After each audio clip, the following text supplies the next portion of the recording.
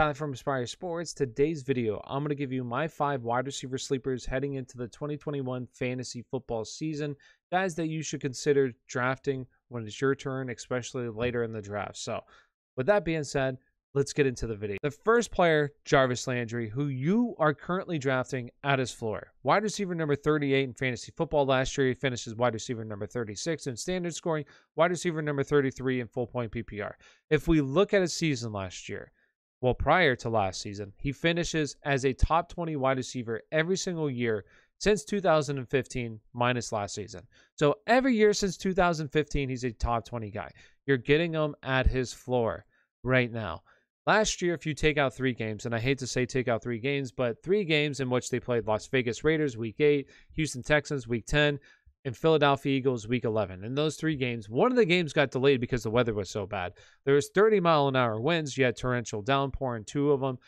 In those 3 games, Baker Mayfield completes 36 passes combined in 3 games. So the passing volume wasn't there for either team in those games because you couldn't throw the ball. The weather was so bad. So you take out those 3 games, and where does he finish on a points per game basis? Wide receiver number 22. Wide receiver number 22 on a points per game basis.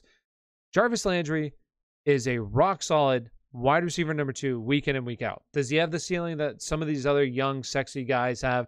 No. But he's an old veteran that just gets the job done. So Jarvis Landry, number 1. The second wide receiver, Marvin Jones. And this is a guy who has produced throughout his career. Another veteran player like Jarvis Landry who just produces in fantasy football. And now he's on a team in Jacksonville, a team that's going to have to throw the ball a decent amount because they're not going to be a very good team. They're going to be better than what they were last year, but still aren't going to be very good. So a lot of negative game scripts for this team, meaning more passing attempts.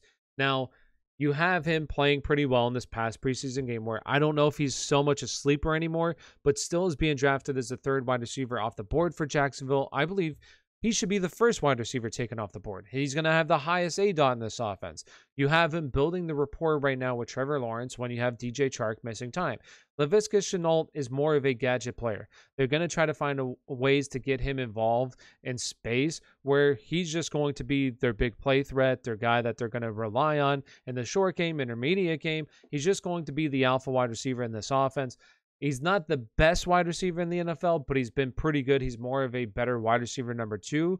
But in this offense, he's going to be the wide receiver number 1 and see plenty of work from Trevor Lawrence. So for me, Marvin Jones, second player, going late in drafts as wide receiver number 54 currently. The third player, Corey Davis, and this is a player who hasn't quite lived up to his hype coming out of college, but last year was very good on the Tennessee Titans team where on a points per game basis finished inside the top 25 at the position. Now he's the wide receiver number 1 for the New York Jets, and yes, they have Elijah Moore, who I love Elijah Moore, but Corey Davis is the wide receiver number 1 on this offense. So a guy that's going as wide receiver number 51 currently in fantasy football, the 1st wide receiver for his team is crazy. All right, is crazy. I get it. It's the New York Jets. A lot of people don't like to draft the Jets because they suck.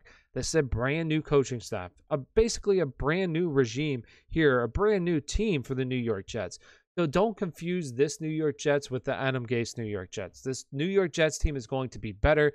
They're still not going to be very good, but that's good for the passing offense because they're going to have to throw the ball a decent amount. This offense should be a lot better than what it was last year. So Corey Davis as wide receiver number 51, I see as tremendous value. 3rd player. The wide receiver number 4, and really he should be higher on the list. I'm just kind of going based upon their current ADP, is Marquez Callaway.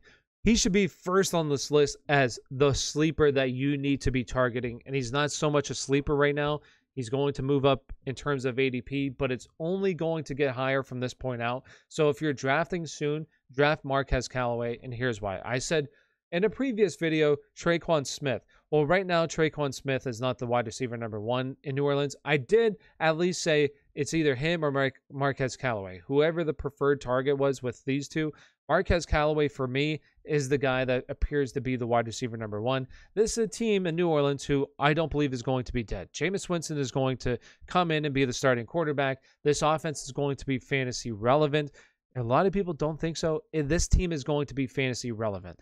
Marquez Callaway is going to be the wide receiver number 1, maybe for the whole season. I really don't think we see Michael Thomas this upcoming season. And if we do, he's not going to be 100%.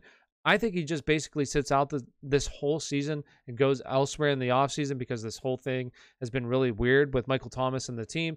But Marquez Callaway is the guy you need to be drafting in terms of Saints wide receivers. Target him in your fantasy football drafts. There's a lot of upside for this offense. So Marquez Callaway, wide receiver number 4. The last player I'm going to talk about, Sterling Shepard, wide receiver number 5. He's currently the longest tenured Giants player. I don't know if it's on the offense or the whole team, but he's the current longest tenured player on the offense. This is a player who, throughout his career, has been pretty solid when he's been healthy. It's just a matter of, can he stay healthy? You also have Kenny Golladay. That's another player who's already hurt in camp. Can he stay healthy? But when Sterling Shepard plays, he produces with Daniel Jones. He has produced throughout his career. He's targeted with Daniel Jones, the most targeted wide receiver on this offense, with Daniel Jones under center. Does that continue now that you have Kenny Golladay here? Also, you have Saquon Barkley coming back. Does that continue? But for me, on a guy that's going really late that could offer you solid week-to-week value is Sterling Shepard, especially in your full point PPR, where he's honestly a pretty solid slot receiver, will be utilized there in this offense. So for me, there's some other guys that you can take a shot on later in your draft. He's not a super high upside guy, but if Kenny Golladay misses extended period of time, he can easily be a wide receiver number 3 for those weeks that Kenny Golladay does not play. So Sterling Shepard, the last player I want to talk about, and that finishes off the order. Who are some of your fantasy wide receiver sleepers this upcoming season? Let me know down in the comments below. Thanks for watching, and have a great day.